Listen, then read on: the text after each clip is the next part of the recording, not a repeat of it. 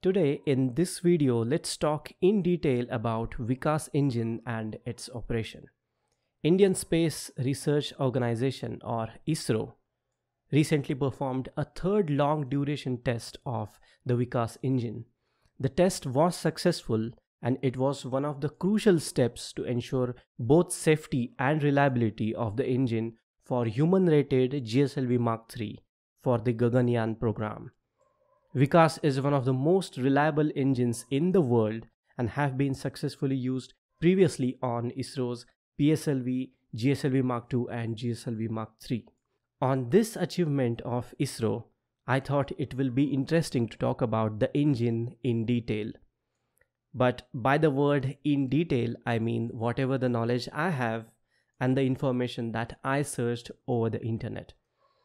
There is not much information available as most of the information about any rocket engine is generally exclusive. But as the design of this engine is based on French Viking engine, I am able to gather some information. And this video is all about that. The name VIKAS is itself a tribute to the founder of ISRO, Vikram Sarabhai. It's an open cycle liquid fuel rocket engine that uses unsymmetrical dimethylhydrazine or UDMH for short as a fuel and nitrogen tetroxide or N2O4 as an oxidizer. UDMH is a hypergolic fuel. That means if it comes in contact with the oxidizer, it ignites itself without the need of any external combustion source. These two primary propellants flow through all the plumbings that you see here. The fuel and oxidizers are stored in the big tanks in the rocket body. There are pumps and turbines on a shaft inside this casing. Let's see how fuel and oxidizer flow through the lines. The fuel comes down from the main fuel tank through this main fuel line and it is supplied to the centrifugal fuel pump. Now the high pressure fuel from the pump flows through the high pressure manifolds. It is delivered to the combustion chamber through the fuel nozzles.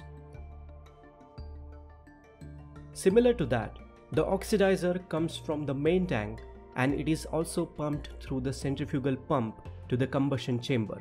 And it is also comes out from the nozzles and mixes with the fuel to produce high temperature and high pressure exhaust.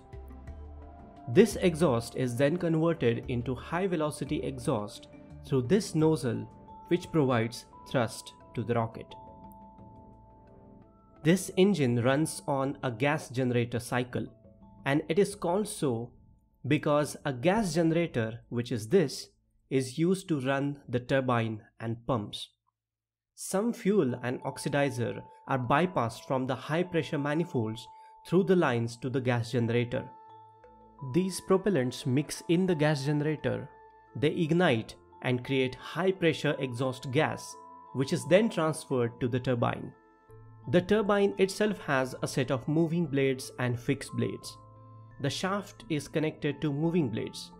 The high pressure exhaust from the gas generator rotates the turbine and the exhaust is then run down through these two exhaust pipes.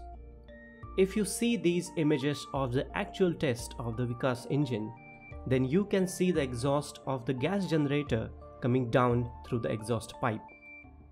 The shaft of the rotating turbine is also connected to the fuel and oxidizer pumps, and that way the pumps bring more fuel into the engine.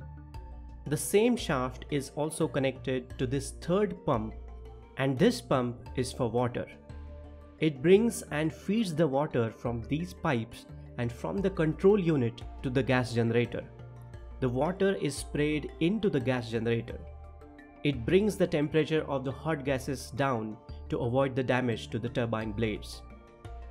This component here is called as the balancing cylinder. High pressure oil from this balancing cylinder is fed to the turbine shaft to balance the axial thrust that the turbine produces during its operation. All the pipes you see here are either pressurized nitrogen or hot gas lines and filters which are used to operate valves and control units. These components in the middle of the main propellant lines are called pogo correcting systems or pogo accumulator and are used to absorb any fluctuations in the flow rate and pressure in the propellant to maintain even flow in the chamber. This is the mounting plate where the engine is mounted to the rocket body. There are two hydraulic actuators that tilts the entire engine around two axes, which is also called the thrust vector control or TVC. It changes the direction of the engine exhaust in order to stabilize or manipulate the direction of the rocket stages in flight. You can see some of the components that we discussed in this actual photo of the VIKAS engine on the second stage of PSLV. Here are the main lines that bring fuel and oxidizer, the pogo accumulator devices. Also you can see the exhaust line of the gas generator, the high pressure fuel manifold, turbine and pump casing, the plate where the engine is mounted to the rocket, the water pump, two thrust vector control actuators, combustion chamber and the exhaust nozzle, and also this blue donut shaped water tank through which the water is pumped to the gas generator for cooling. I hope you learned something new. Comment section is always open for discussion. Subscribe to the channel if you find this interesting. See you in the next video. Stay curious.